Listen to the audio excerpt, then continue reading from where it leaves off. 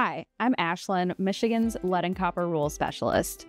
There have been a lot of changes in the lead and copper world recently, and we know water supplies have been working hard to meet these changes.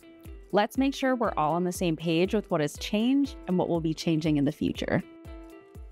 As of October 16, 2024, water supplies were required to submit a complete distribution system materials inventory to EGLE and make it publicly available on request per the federal lead and copper rule revisions.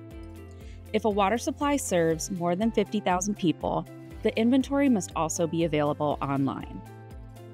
Since 2018, Michigan water supplies have been required to notify homes served by lead service lines or galvanized service lines previously connected to lead within 30 days.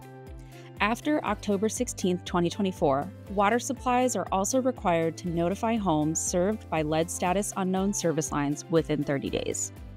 Supplies must also repeat this notification annually until the service line is replaced or determined to never contain lead.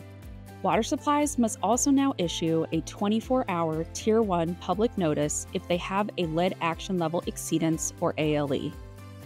It is recommended that all water supplies have a communications plan in the event of a lead action level exceedance. As of January 1, 2025, the Michigan Lead and Copper Rule has lowered the lead action level from 15 parts per billion to 12 parts per billion, beginning with samples taken on or after January 1, 2025. The copper action level remains at 1.3 parts per million. When preparing to distribute Consumer Confidence Reports, also known as CCRs, by July 1st of each year, water supplies should be sure to use the new updated lead health language. Check the most recent CCR template on EGLE's website for the new language.